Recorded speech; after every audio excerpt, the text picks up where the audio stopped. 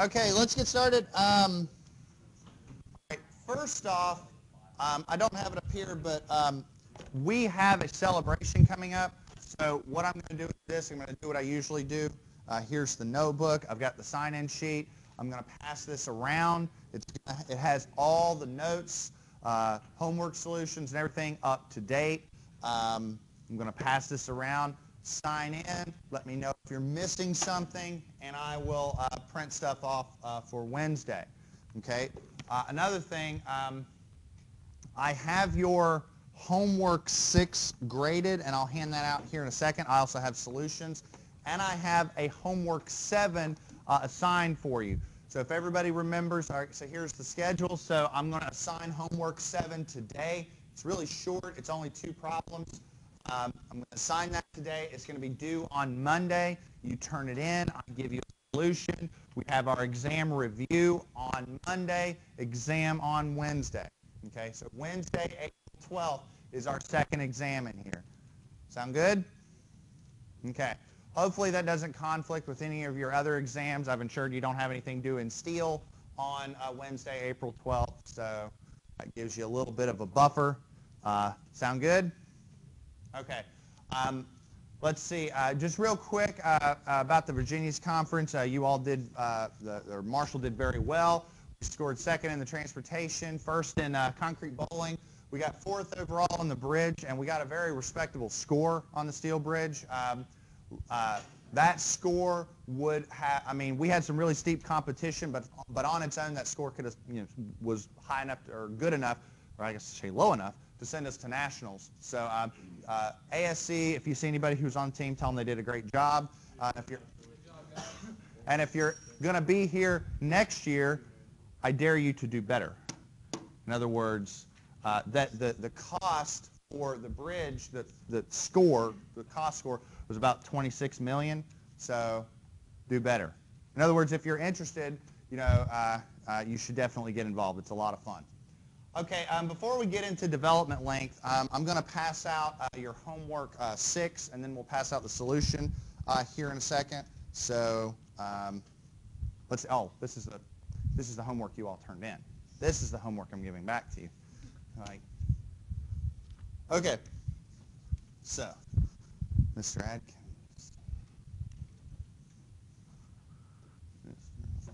Here.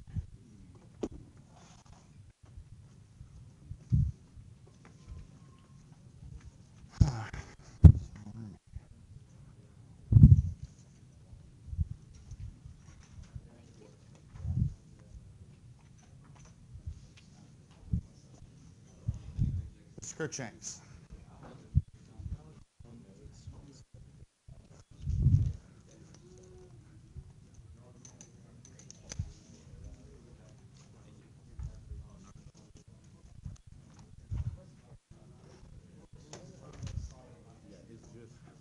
Mr. Foreman.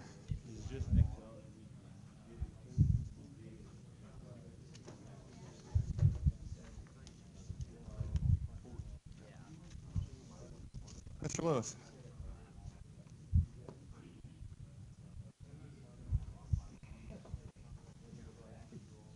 Mr. Labern. Mr. Mason.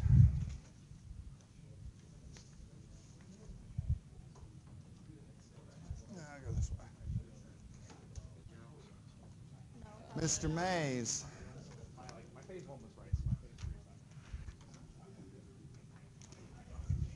Mr. McCracken's not here. Mr. Mitchell.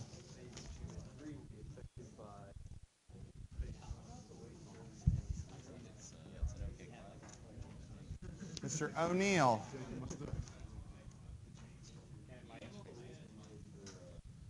Oh, here. Here, give that to Mr. Scarberry. Once for.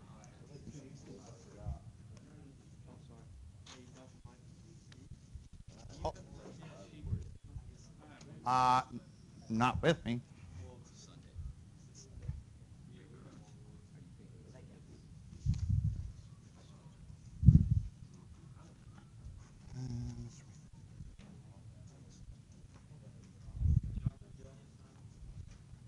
I'll here in a second.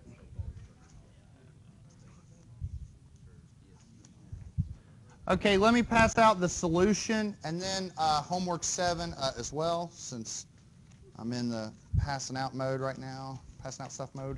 1, 2, 3, 4, 5. 1, 2, 3, 4, 5, 6. 1, 2, 3, 4.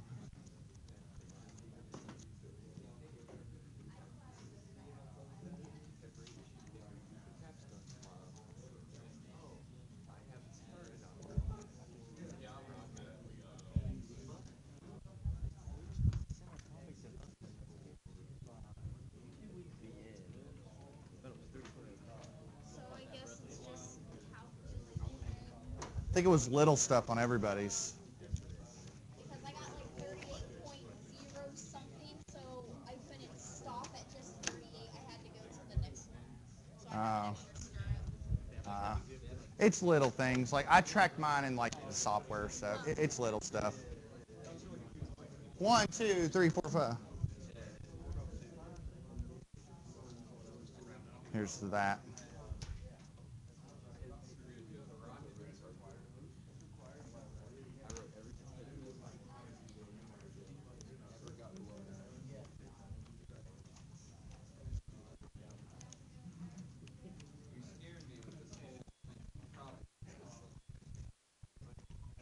They're pretty repetitive. Like honestly, I would explore using Excel or something like that to make your life a little easier. You don't have to, but it's going to be a lot of the same calcs over and over again.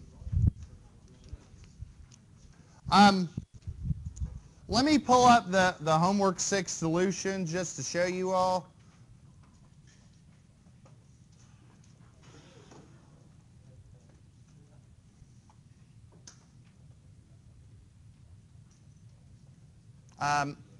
So real quick, the only thing I would mention, okay, so problem 1, very plug and chug. You should have got a shear capacity of about 53.2 kips.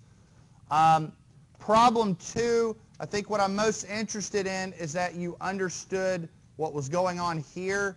So this is the shear diagram. So basically you need to place stirrups from x equals 0 to x equals about 87 inches. This problem was a little more typical. You have a very clearly defined region where you need stirrups. You just need to provide them based on the code, and then a region where you don't need them at all. This is the design that I came up with, just following the starting value and the S max and just following the spec. And I got 1 at 2, 4 at 9, and 4 at 13. And that worked out actually quite exactly. So I ended up using 9 stirrups on one end, or 18 stirrups total. So that was my design. Problem 3, I think, is the one that gave everybody a little bit of heartburn. The thing with problem 3 was you got a shear diagram that looked like this, and a lot of you were getting X values that are negative. And you're like, what's going on here? The thing with problem 3 is that the beam was just really big on its own. And it could handle, just on its own, it could handle the shear load. The code says, though, we only need to provide stirrups up till about like 65 or so inches. If you calculate your X at phi VC and you get a negative value, you're like, what's going on here? Well, your V sub U at the support's like, what about like 45 kips or something like that? And then your phi VC was larger than that, so your equation's trying to do this and get a negative value. Didn't matter because you didn't need them anyway. So all I did was this. I calculated S max, got S max to be 13 inches, and then I said, well, start your first stirrup at 2 inches and just use 13 till you're done. That was it. So that's all you needed. So that was pretty much it on problem 3. All in all, again, you all did very well. No real big concerns. Sound good? Yeah. On problem 2, when you're calculating the X, this is at ABN, came up to be 38.05.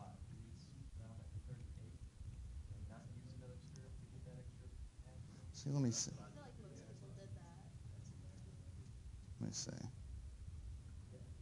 rounded up until it was 45 inches. Let me see something. So I didn't want to put my stamp on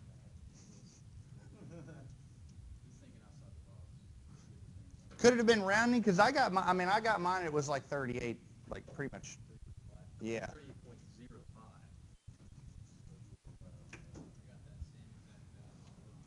How many rounded up?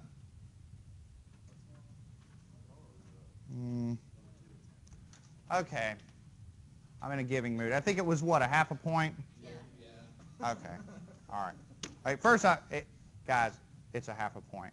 Every But point what, matters. can you clarify, like, should we round up or should You should. Yes. Yes. Yes. All right. I don't want the point back. I just want to know, like, what goes in. I want the point. Okay.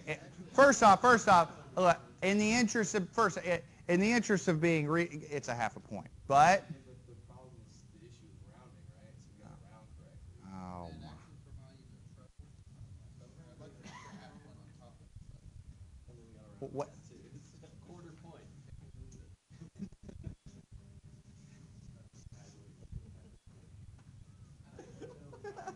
I'll tell you a funny story and then we'll move on. I'll tell you a funny story. Is it about you bowling? No, it's not about me bowling, but Did you get my email? oh, I saw it. What does that mean?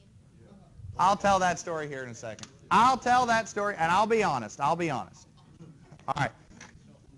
Give me a sec. I'll tell you a story real quick. So I was in grad school, and I took a class called experimental stress analysis, and it was actually a little bit of electrical engineering, it was a little bit of mechanics, it's a little bit of everything. But the idea was, if you're doing an experiment, how do you instrument it to measure the response, and then, like if you get some like voltage reading, how do you convert that back to strain and all this. And we had this problem on the exam where it was a torsional shaft being twisted, and the gauge was placed at a 45-degree angle, and you got some voltage reading. So how did you back calculate the strain? Well, in order to do it, I used Mohr circle. There were two strain values, so I used Mohr circle to rotate them. And the professor said, "Oh, you weren't supposed to do that. You just calculate the strain and move on." And we were like, "No, there's two strain values there because your gauge is at 45 degrees." And we argued with him for a good, it was me and about half the class all did the same thing. And we argued with him for a while until we convinced him that, yeah, we really needed to do that. So he took off 5 points for everybody who made that mistake. We all gave our exams back to him, and he gave us 4 points back. I was like, really? Really? So, yeah. Giving us 0.4 points back. That was the moral of the story, right?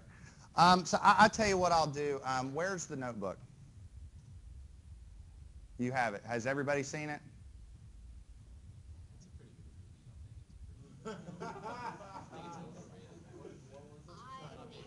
good movie. I love this job. Who all has not seen the notebook? Has everybody? Not the movie. All right. Let me know when you're done, and I'll just pass the sign-in sheet around. And it's half a point, so I'm not going to lose any heartburn over it. So if you tell me you half a point, you'll get your half a point. So.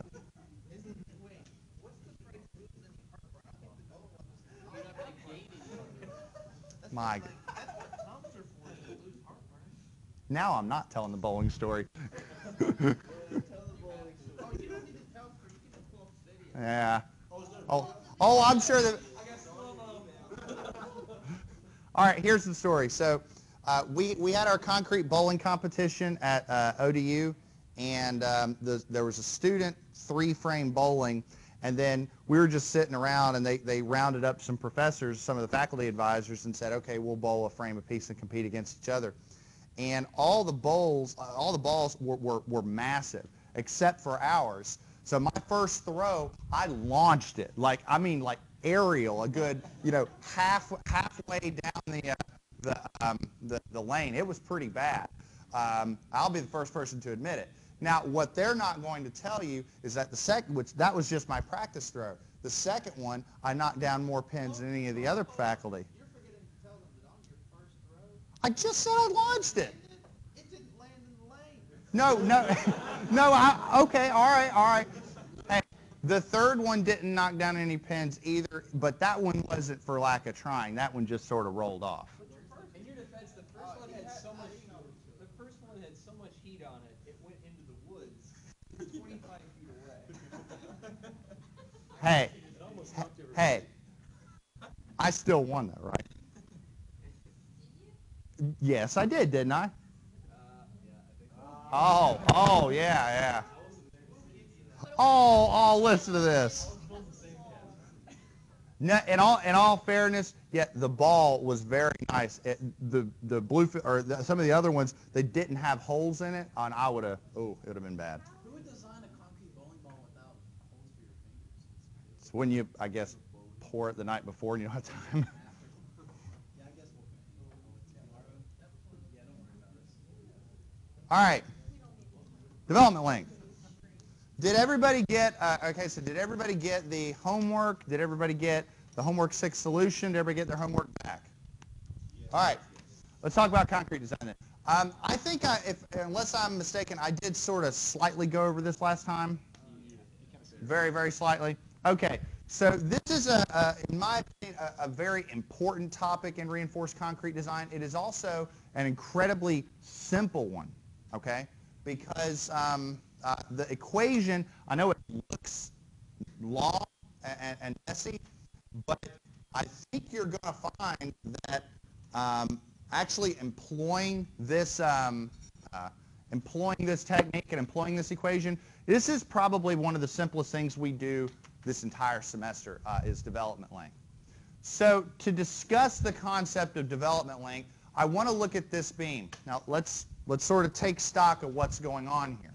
Okay, so I have a beam that's got 3 KSI concrete. All right. So we have a beam that's 3 KSI concrete at 60 KSI steel. The beam is 18 inches wide. It has an effective depth of 27 inches, and the reinforcement is 6 number 9s. So I've got to believe that by now, given that cross section and those material parameters, you can compute phi m n. Am I right? You should be experts at that by now. Okay. Now, in addition, we have a beam that's 30 foot long, and it's being subjected to a factored load. We'll say for the purposes that includes the beam self-weight. It doesn't really matter for the purposes of what we're talking about. So WU is 5.5 kips per foot, and the beam length is 30 foot long. So if I have a distributed load of 5.5 kips per foot, and the beam length is 30 foot long, how do I get my moment? Okay, WL squared over 8, right? Now, in fairness, that's only kind of right, okay? What I mean by that is WL squared over 8 is just the peak of your moment diagram, right?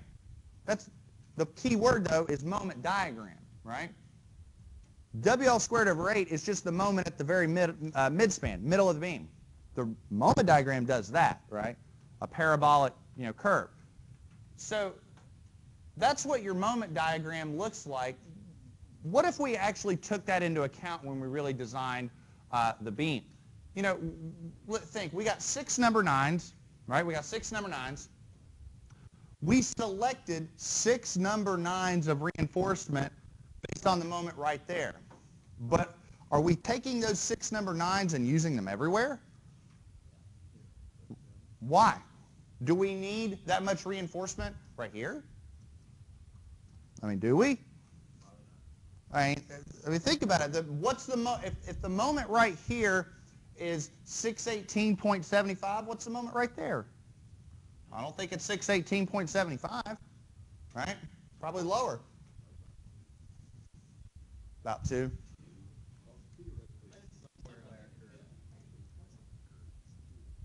Yep. You're exactly right. Okay. So what I'm getting at is this. We could optimize our design a little bit by actually taking into account the moments across the span. Y'all remember this, right? You've got a simply supported beam, uniformly distributed load.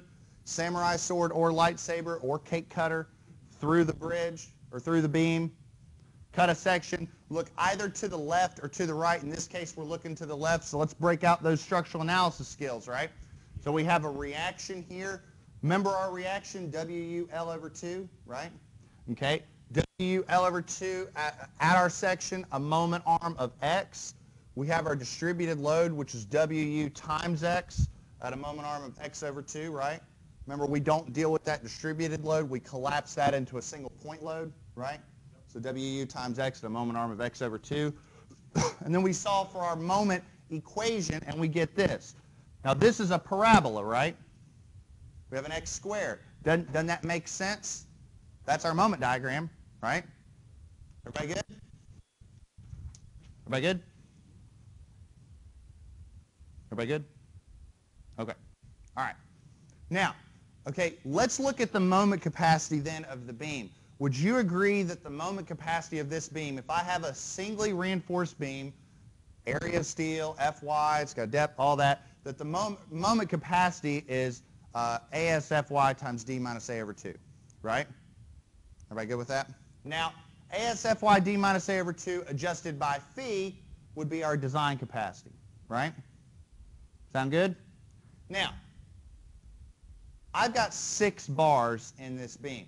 So what I'm saying is that here's the capacity of this beam. Now, if I use 6 bars, an area of steel of 6 square inches, plug and chug, I get a phi-min of about 623.12. Okay? Now, that's good, right? This is a phi-min of 623.12. The maximum moment is 618.75. That's good, right? That's what we want. But what I'm saying is that we don't need that reinforcement everywhere, okay? If I considered only 4 bars, here would be my moment capacity, and my point is I could start using 4 bars, maybe, I don't know, somewhere about right there, whenever my moment diagram hit that 438. Maybe if I've got 2 bars, 231, whenever it hit that point right there. My point is, if I can do a little bit of math, figure out where that moment occurs on the moment diagram, just take that, set it equal to 0, solve for x, I can get that for 4 bars, that moment occurs at around an x value of about 6 or 7, or what is it, 6.92 feet. So I'm saying start here, go in 6.92 feet, that's where that moment occurs. The point is that I can take these moment capacities and I can do this. So I want everybody to make sure they understand what we're looking at here, okay? So this is the support, and this is the center line of the beam, and I'm looking at the reinforcement down like this. So up until now, we've been saying we'll just use 6 bars all the way across the beam, right? What I'm saying, though, is that theoretically, we could cut that off. We don't need all those bars all the way along the beam. We could actually cut it off and save a little bit of rebar. Does that make sense? Everybody okay with that? Now, theoretically, this is fine. Here's the problem, okay? The problem is that it ignores the entire concept of bond strength. We had this example last time. Remember when I said, okay, if I'm going to play tug of war with somebody, all right, and I get to hold as much of the rope as I want, but you only get to hold about that much, who's going to win? Doesn't, what? Yeah, it does. It one with the most leverage. It doesn't matter how strong the opponent is because they don't have as much grip on the rope. Make sense? So if by cutting off the bars at those theoretical locations, they're not really embedded into the beam far enough to develop that capacity. To give you an easier example, I think, to understand, look at this, okay? Let's look at the beam on the left and the beam on the right. Now, both of these beams are cantilevered beams being subjected to loads, distributed loads, concentrated loads, it doesn't matter, okay? Right now, you all can very adequately, or should be very adequately able to select the amount of reinforcement. Maybe you need 8 number 7 bars or what have you, okay? But think about it, okay? Here's this beam. Where's maximum moment occur on this beam? It's a cantilevered beam, right? Right here, right? Are you telling me that this bar doesn't need to be embedded in this beam at all? This bar right here is supporting a whole heck of a lot of moment. If you do not take this bar and embed it into the beam, I mean, sure, you've provided enough reinforcement, but you haven't developed it. This bar has got the same issue as the tug of war, right? It can support a lot of load, but it's not embedded, so there's nothing to grip on. If I did this, the beam would just fall, right? I have to take that bar and actually embed it into the concrete a little bit, okay? How far? I need to embed it along its development length, okay? Now, what ends up here, let's sort of go back a little bit and explain what's going on. So first off, how does this work? Well, rebar, as you've seen, has ribs on it, right? It's not just a smooth, solid bar. It has ribs. Those ribs are cast around the concrete, and they grip the concrete, okay? The farther you cast a bar into a piece of concrete, the more capacity it can develop because it's got more surface area to grip onto the concrete. Make sense? Okay. All right, so more ribs that are embedded in the concrete, the more capacity that we get. So, you know, you all see what rebar looks like. I'm sure you all know that by now. Now, what ends up happening when you start ripping out concrete is what we're trying to do essentially is avoid bond failures. Now, bond failures, whoop, our remote's pooping out on me a little bit. Bond failures tend to look like a cylindrical section. So if I have, let's say I have some beam and I have a bar and I'm yanking on it, when it fails, it tends to fail along this sort of like cylindrical shape like this. You go down to the lab and you start testing bond failures. This tends to be what they look like. The analogy behaviorally is a lot like a pipe filled with water. That sort of cylindrical failure tends to be what happens. I really want this idea to kind of make sense because we're going to look at some distances, some CB distances in a little bit. These CB distances are going to be related to sort of these cylindrical chunks of the member failing due to bond failure. If you understand this sort of failure phenomenon, then development length, I think you're going to find, is really simple. Okay, everybody okay with this? Okay. Now again, the idea is to try and determine how far a piece of rebar needs to be embedded into concrete in order to develop its full capacity. This problem or this issue that we need to tackle occurs all over the place. I mean, in geotech, if you got a cantilever retaining wall, you've got the wall, you've got the foundation, there's rebar tying that wall to that foundation. Well, how far does that rebar need to be embedded? It needs to be embedded up to its development length. Okay? Does this make sense? All right. Now, here's the formula. I know it looks nasty. A lot of this you've already seen, and the only new factors, the psi factors, are pretty simple. Okay? To start off, so what have we seen and what do we not know? Okay, so we've got Fy, right? We've got lambda and Fc prime. We know what all these are, right? We've seen these before. Okay, we have a new set of adjustment factors that we haven't seen. We'll take these one at a time. We've got a reinforcement location factor, a bar coding factor, and then a reinforcement size factor. Let's see. We've got some stuff with this C sub B and this KTR. We'll take these one at a time. We also have D sub B. D sub B is the bar diameter. Okay? Sound good? Now, regardless of whatever you calculate, your development length is never taken to be smaller than 12 inches. So, for instance, you might have like a really tiny piece of rebar and you do the calculation and you really don't need but more than a few inches to develop its capacity. No, you have to cast it in at least 12 inches. Sound good? Everything all right? All right. Okay. All right, so let's take these one at a time, okay? Let's start off with our reinforcement location factor. It's called psi sub t because a lot of times it's thought of as the top bar factor. If you go down and do tests or instrument structures, you'll find that bars on the top or on the upper portion of the beam, they tend to just not bond as well as bars near the bottom. So what we do is this. We start looking at the dimensions of the beam, and we say that for top bars, with more than 12 inches of concrete cast below. So if this dimension is larger than 12 inches, we'll sort of consider those to be a top bar. And we take our psi factor to be 1.3. Now, let's be clear about what these psi factors do. If a psi factor is larger than 1, what's it going to do to our development length? Make it bigger. So since top bars don't really tend to bond well as other bars, if we do have a top bar, which the spec defines as any bar that has more than 12 inches of concrete cast below, we're going to take the psi factor and increase it a little bit. Yes? Is it the same on your center supported or cantilever or anything with the Yeah. tensile and compression regions change? Is that why? Yeah, I see what you're saying, that the behavior is going to change a little bit if the elements in compression or the elements of tension are right. I would argue that maybe that's worth looking at, that maybe there should be some additional testing to see, well, if you've got compressive stresses versus tensile stresses, maybe your top bar factor changes a little bit.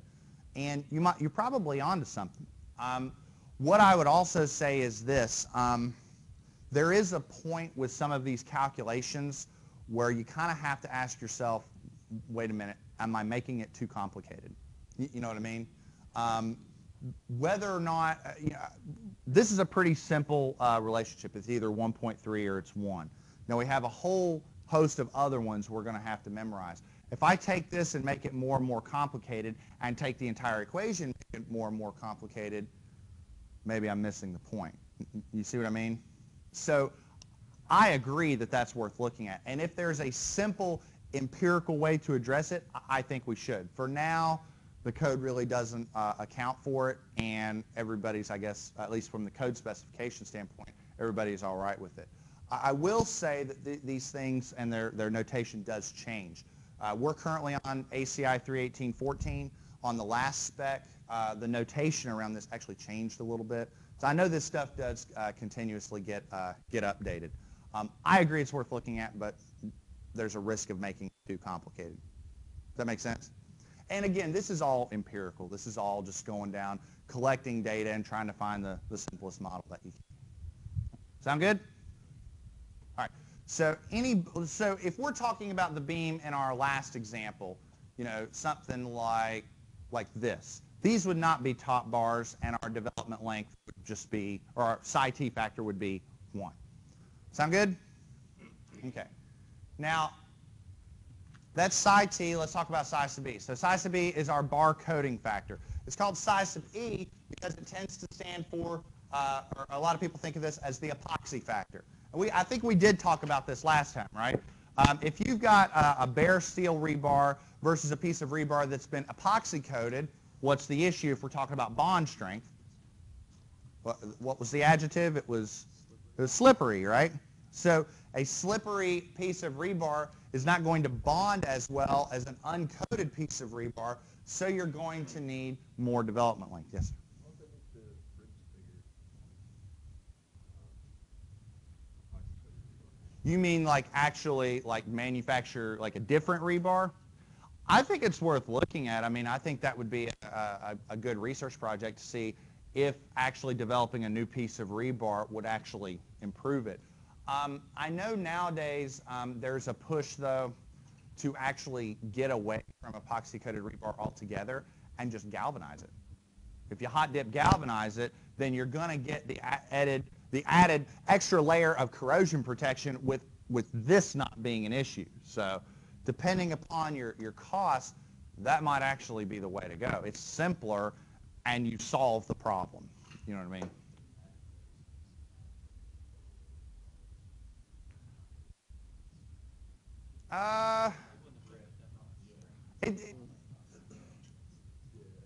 No, I mean, you'd have to assess it, but I don't really think so. Okay, so everybody agrees, though, that, I mean, epoxy-coated rebar is still used. And if you do use epoxy-coated have you're going to have a farther embedment into your adjacent structure. Sound good? Okay, so this is how this is handled. Okay, so first off, an uncoated bar, psi is 1. Okay, one of the things you'll notice is that for regular situations, a lot of these adjustment factors just go back to 1. Okay, so it's pretty straightforward. Okay, now if you have an epoxy-coated bar with a low cover, I mean, let's keep in mind, cover is how much concrete is surrounding a given bar, right? The less concrete you have surrounding a bar, the less grip that concrete is going to be able to provide, right? So if you don't have a lot of grip, you're going to have to adjust your development length by a lot. I mean, we said epoxy-coated bars are slippery. So your psi factor for epoxy-coated bars with a cover less than 3 times the bar diameter or a clear spacing less than 6 times the bar diameter, your psi factor is 1.5. So you're going to have to take that development length and up it 50%. Now, if you have an epoxy-coated bar that does have ample cover, that doesn't mean you have a psi value of 1. It's a psi value of 1.2. Okay? Does that make sense? Everybody okay with that? All right. Okay. This one takes a little bit of thought when you think, but I think it makes sense if you really sort of delve into it. So reinforcement size factor. Okay. Now, I have here tests showing that smaller bars require less development length. But I don't know that the tests are really necessary if you just think about it. Okay? Let me give you an example. All right? So you all by now know how to design a beam, right? You can size the beam and you can select the reinforcement for it. Sound good? Now let's say, and I know I'm going to get the numbers off, and that's not really a big deal for my example. But let's say that you do the math, you carry it out, and you need 6.5 square inches of steel, right? And there's 2 ways that you could achieve that. You could use 7 number 9s, or you could use like 24 number 3s. Sounds silly, but everybody with me on that, right? Now, I want to talk about that from a bond strength standpoint. There would be one advantage to using 24 number 3s as opposed to your 7 number 9s.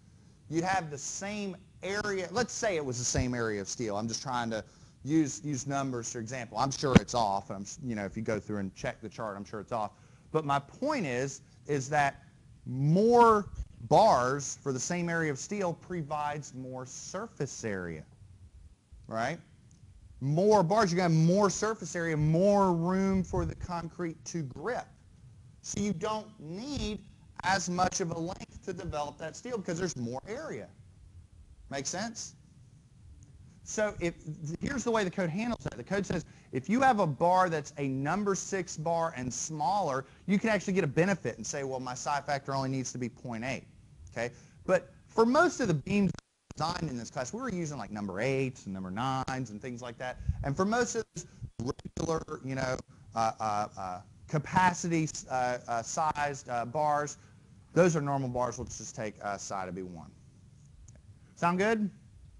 That makes sense? Okay. All right. What else? Okay. So let's talk about the effects of spacing and cover. Okay. So first off, that C sub B value. Okay. Now that C sub B value is a distance, basically measuring the distance from the center of a bar to your next, adjacent layer of concrete. If that makes any sense. But really, this C sub B value is trying to capture that cylindrical bond failure that you would get if I take this bar and I yank it. Okay? Would you agree I'm probably going to get some cracking in the concrete, right? None at all? There's only 2 types of concrete, wet and cracked. I thought I told you about that. If I take this bar and I yank on it, I'm going to get some cracking. What I was saying about that cylindrical failure is I'm proposing that if you take a piece of rebar and yank it out of a portion of concrete, the failure is going to be kind of cylindrical in nature. And so what we're doing from an assumption standpoint is we're assuming that failure is going to look something about like this, and that cylinder, the radius of that cylinder, is either going to be the smallest of, we'll say CB1, CB2, or CB3. So either from this bar, we'll say, to the edge up here, to the edge up here, or halfway over to the next bar. So I noticed on a lot of our design problems, we really didn't talk about, how far apart those bars were spaced. Well, now it kind of matters, okay? Does that make sense? So that's sort of that assumption we're making, that the concrete's just sort of cracking like that. So we're trying to figure out what that cylindrical surface looks like. Sound good? So that's what CB is. DB is just your bar diameter. What about KTR? KTR is your transverse reinforcement. Transverse reinforcement, what do you think they mean by transverse reinforcement in a beam? What's that? No, not quite. Your stirrups. We're talking about stirrups, essentially. Okay? Your stirrups, I mean, what do you think they do to the concrete? They confine it. What do you think that's going to do to your bond strength? Right? We'll bump it up a little bit. So your transverse reinforcement index is essentially taken as 40 times the area of transverse reinforcement, which is basically just your AV, your shear stirrup area, divided by the center-to-center spacing of transverse reinforcement, which is just stirrup spacing, and then the number of bars, the largest number of bars in a single tension layer. So in this case, for this beam, would be three bars in a single layer. This whole ratio, like CB plus KTR to DB, like is the aesthetic bonus was the phenomenon of cracking the cylindrical way. Like what does that mean? What I'm saying is this. Okay, so this ratio is trying to account for how the concrete is going to fail, how bond failure is going to occur, right? So let's just numerically kind of see what happens, okay? Let's start off with KTR, okay? So let's say KTR, which is your transverse reinforcement ratio, your transverse reinforcement index, let's say it gets larger, okay? What that's essentially saying is that the concrete around your bar offers more confinement. So if I have a piece of rebar right here, and I'm yanking on it, and the concrete surrounding that rebar had better confinement, you think that's going to help my development length? You think I'm not going to have to embed that bar as far? I mean, you tell me. If I've got more confinement, is that a good thing or a bad thing? Good thing, right? And by good thing, that means it's going to take this development length and make it go down, right? I don't want to have to embed the bar 60 inches if I can only embed it 40 inches. Make sense? Okay? So what I'm saying is more confinement is a good thing. So now let's look numerically. If this value goes up, right, what happens to my development length? Goes down, right? Does that make sense? Okay. If that makes sense, then let's talk about CB, and then I'll get to your question here in a second. Okay, so let's talk about CB. So CB, what that's trying to account for is this. Okay, so here is my rebar. I'm taking this rebar and I'm yanking on it. Okay, now when I take this rebar and yank on it, I propose that I'm going to get some cracks in the concrete, right? Those cracks are going to travel. Okay, so let's say I'm talking about this bar right here, so I'm yanking on it. Those cracks are going to travel to about right here and about right here, and then that's when failure is going to occur and that bar is not going to be able to develop that more capacity. Sound good? Now, let me ask you a question. Let's say I took this bar and I moved it like here. Do you think that would increase the capacity or decrease the capacity? If I'm yanking on it, right? See what I mean? Okay, what if I took this bar and moved it right here? Do you think it's going to be easier to yank out or harder to yank out? Easier, right? So what I'm getting at is the larger this clear distance, the stronger the bar is, the less development length I need. Do you make sense? Does that make sense? So if this value goes up, I don't need as much development length. Does that make sense? Okay, so the development length equation is based on horizontal embedment. Like just directly, the rebar has no bends in it. So Yes. how would it be affected if, I mean, if we had, in the embedment you have an L? I mean this, Yeah. we'll get to that. We will get to that. So what we did last time, we had multiple different stirrup spacings in our beam. Mm-hmm. There was KTR. If we have multiple stirrup spacings, what spacing do we use? Okay, so In this instance, we just use the one right here, the one closest to the support. Yep. No, just use that first increment. Yep. That 2 inches is just to get us started. So. That's good stuff. Any other questions? This is important.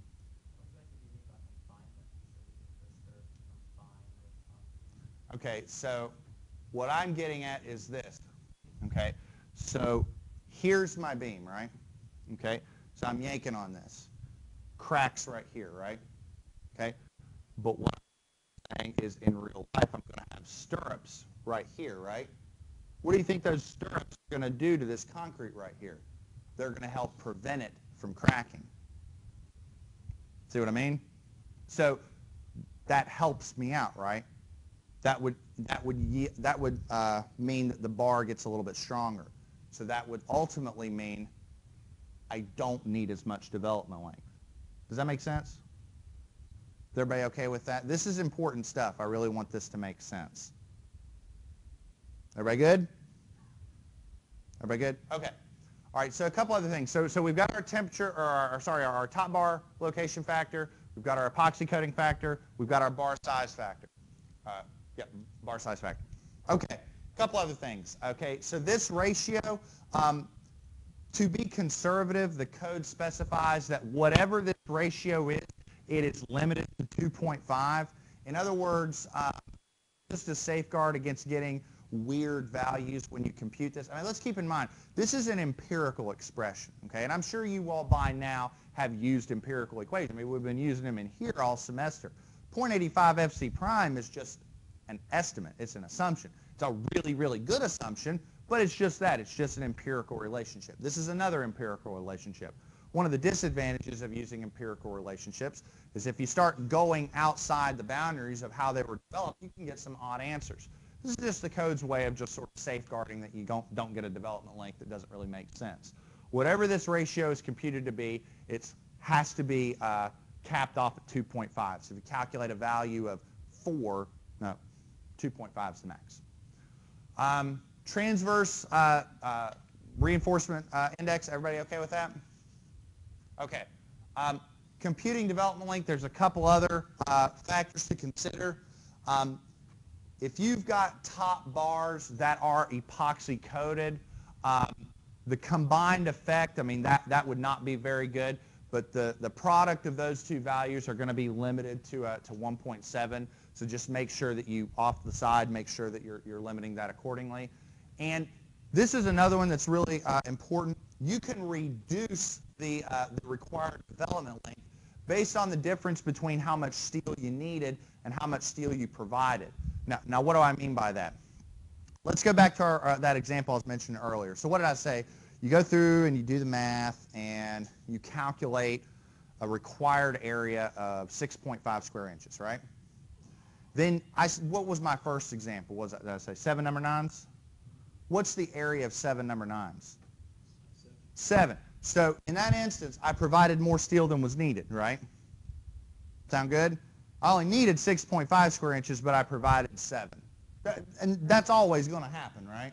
That's always, I mean, you're never going to get exactly on it. You know, you're going to round up on your bar chart and find the next increment, right? You can take the ratio of how much steel is required versus how much steel is provided, and you can cut back your development length a little bit. What is 6.5 divided by 7? Just help me out. What is that?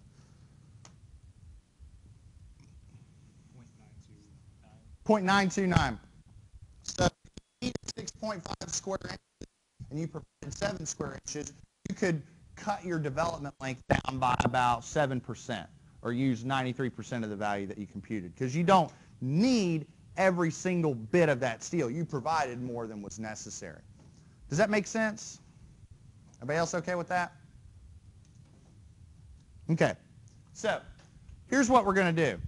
Next time, we are going to discuss this example. Now, I do want to talk about it a little bit before we close it. Again, I think you're going to find that this is simple. Okay, it really is. We have a beam here. Now, if you notice there's some dimensions here that we didn't provide before. For instance, we've got 3 number 8 bars. We never cared about this before. Well, now we do. Okay, We have bars spaced at 3 inches apart. This is 2.5 inches. This is 2.5 inches. That spacing is going to matter. Okay? The transverse reinforcement is going to matter. So we're going to compute the development length for the 3 uncoded number 8 bars, assuming either our transverse reinforcement is 0 or we actually compute our transverse reinforcement index. So you'll see how it's affected if you actually account for this stuff or not. We've got all of our material parameters and dimension-related parameters. We'll have some fun with this, and we'll see how this plays out. We're also going to do another one where we have some more uncoded bars and make it a little more challenging. Sound good? We'll have some fun with this next time. All right, that's all I got for today. I will see you all on Wednesday.